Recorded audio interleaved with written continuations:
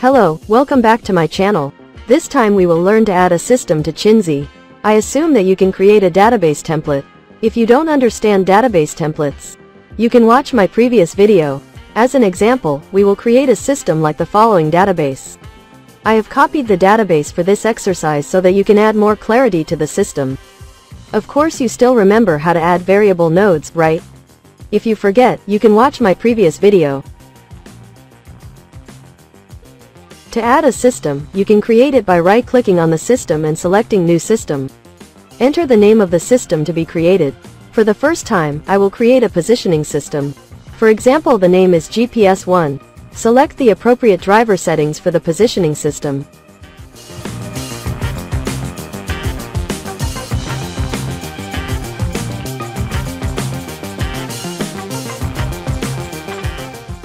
Set the appropriate COM port for GPS1. Since I don't have a real GPS system at the moment, I will use the positioning system simulator.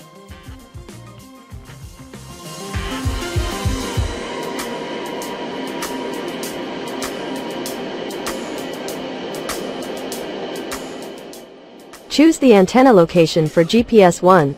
We create this antenna location in the variable node. This node variable represents the actual offset position for each system. This offset position is calculated from the center of gravity of the vessel. If you don't know about this offset position, you should watch my previous video again. Add another new system. This time add GPS2 as secondary position. Do the same steps as before. Use the position simulator as before.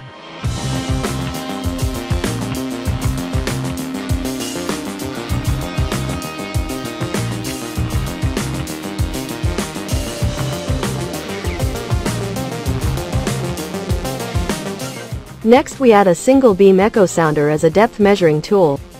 Select the driver that suits your system, and make sure the COM port used is appropriate. Because I don't have a real sensor, I will use a simulator for this single beam.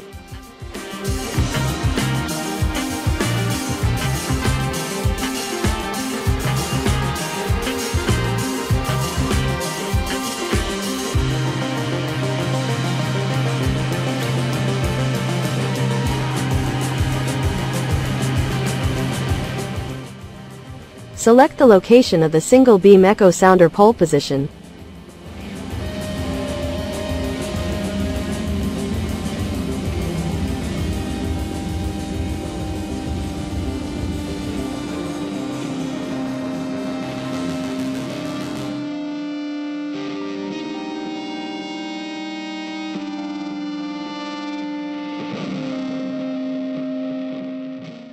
Then add a multi-beam system. Like the previous step, namely adding a single beam echo sounder, select the multi-beam simulator because I don't have a real sensor at this time.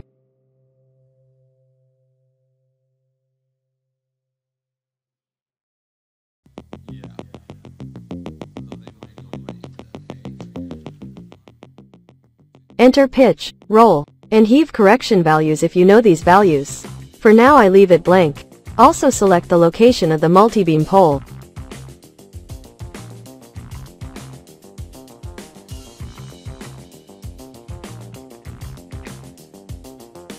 Add another system, namely gyro. This system is used to reference vessel direction. Like the previous step, this time add the heading simulator driver. If you know the gyro correction, you can enter that value in the CO column.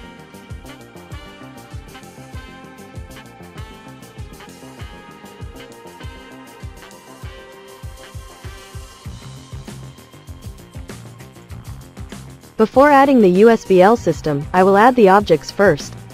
Right-click on the object, then select New Object. Select the object type, namely toadfish. Type in the name of the object. As an exercise, type the dimensions of the object you want to create. For example, like this. Edit the object according to your wishes.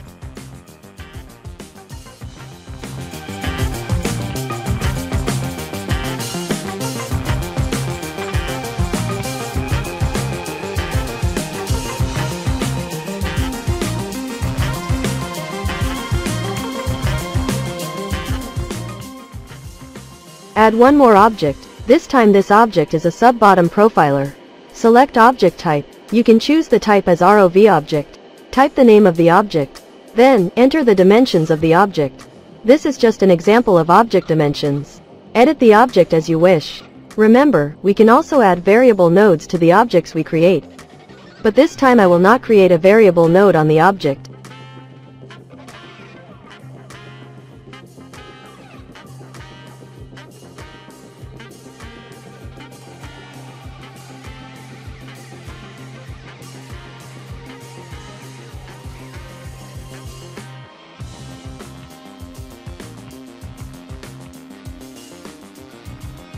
Now we add the USBL system. Select the system type, which is USBL system. As with the previous system edition, since I don't have a sensor connected at this time, I chose USBL manual. But if you have a USBL connected system, you can choose the appropriate driver, then connect according to the right COM port. Select the transducer position. Select the USB pole variable node. If you know the system's USBL calibration values, you can enter those values. For now I leave the value blank. If you have a sound velocity value, enter that value. Then, select the USBL target. At this time, select the side scan sonar from the object that we created previously. Select the center of gravity from the side scan sonar. In original conditions, you must select the transponder ID installed on the side scan sonar so that the side scan sonar position is correct. However, because we are using a simulator, we cannot choose the transponder ID. Then we add another new system. This time we will add manual layback. For example, if you don't have a USBL system, but you want to position the towing object behind the vessel, you can add layback. Add layback to the desired object. Type the name of the layback to be created, for example SBP layback. Select system layback as type. Then select manual layback. Select the main vessel as the system location. Select layback as the observation type. Select the node location on the vessel, namely the place where the object will be towed. Then select the object to be towed. This time select the center of gravity from SBP. Type the name of the observation.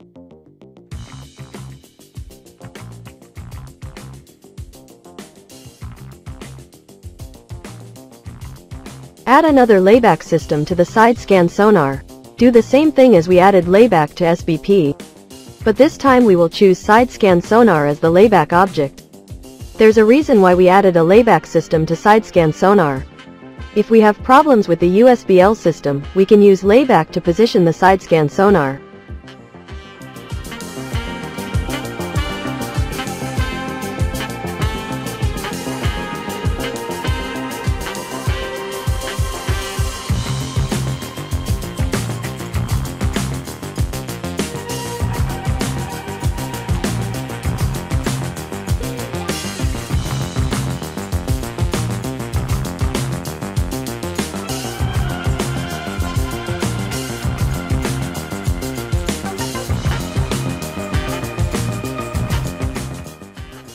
Now we will try online using the template database that we have created. Select the database that we created earlier as the active template. Then select the online button.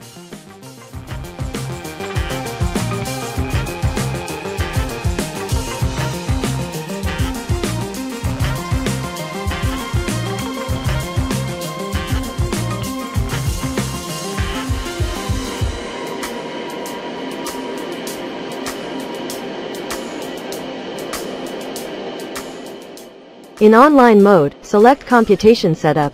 Select GPS 1 as the primary position. In height status, select Unreliable Height if you are using a DGPS system. But if you use an RTK system, choose High Accurate RTK. Unreliable system means you will use external corrections such as tidal correlation and so on. Turn on the system USBL. Check Use Z menu. You can see that currently the side scan sonar position is active using the positioning from the USBL system. We can simulate the USBL range of the system in the driver input manual. If you use a real USBL system, you don't need to do this, because the side scan sonar position will be positioned in real time from the USBL correctly according to conditions in the field.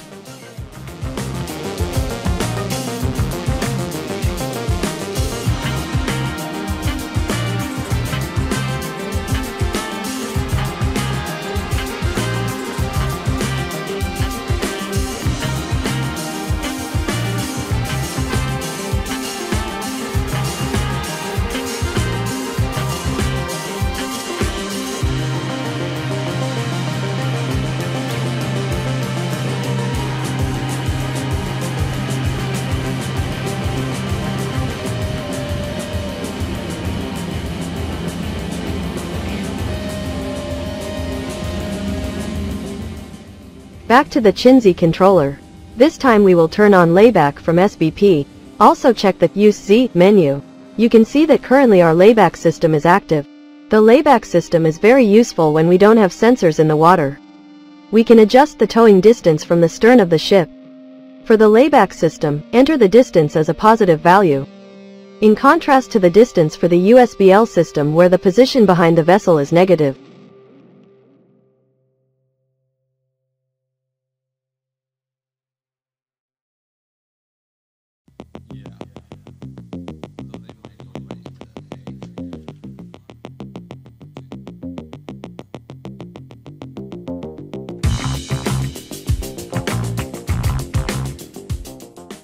Now we will turn on the layback system of the side-scan sonar.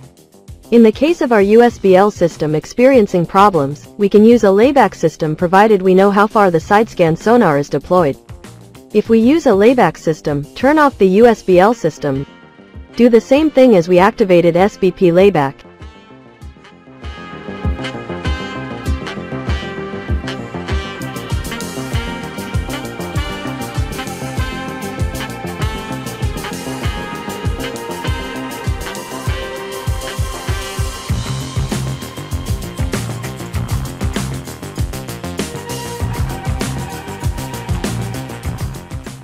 In the computation setup you can select what you want to use for rotation. If you don't have a depth or pressure sensor on the SSS fish you can set Use Z to enable. The result is that the fish skims along the surface. With rotation we try to calculate the horizontal component. So in other words, where is the SSS fish relative to my vessel? Is it right behind me, and what happens if the vessel is crabbing? Is current coming in from the side? In Qinsy there are 4 options for this. 1. Main object heading. 2. Main object COG. 3. Towed object heading. 4. Towed object COG. If we use the heading of the vessel for the rotation vector, this will mean that the SSS fish is always shown straight behind the vessel. If we use main object COG, then we take the COG of the vessel into account. So in case the vessel is crabbing due to a current, the vessel heading and COG are not the same. In this case you could assume the SSS fish is also affected by the current. Note that the layback slant range should be a realistic value. If for example the slant range is shorter than the height offset between vessel tow point and MSL, then the position cannot be resolved by the Qinsy computation.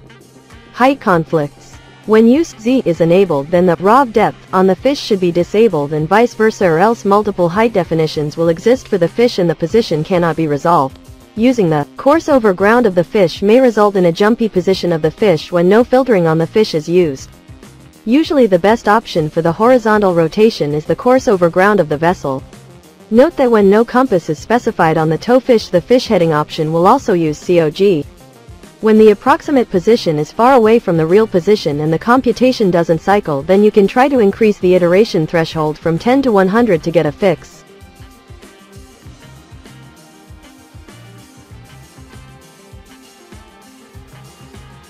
Whenever a new template is started, one computation is created with default settings. This computation needs to be checked to see if the settings are usable for this kind of survey. It is also possible to create a second, third, nth computation. When multiple position systems are available, multiple computations can be created, each computation using one position system. If there is more than one computation, set the computation priority, 1 being the highest. If the primary computation is not working correctly, Qinsy will automatically switch to the secondary system.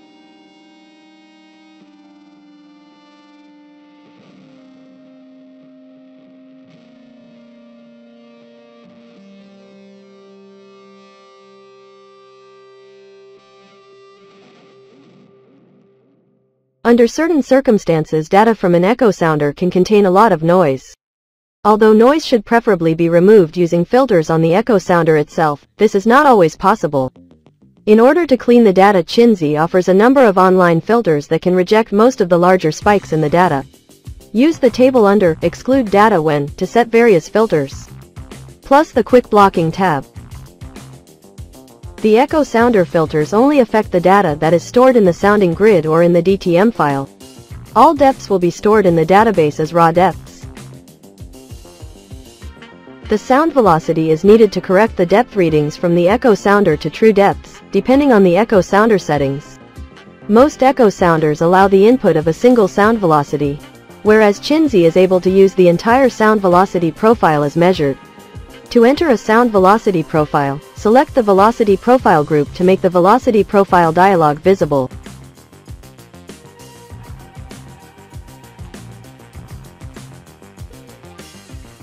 I think that's enough for this tutorial. Please click the like button if you like this video. Don't forget to subscribe to my channel and stay tuned for videos from me.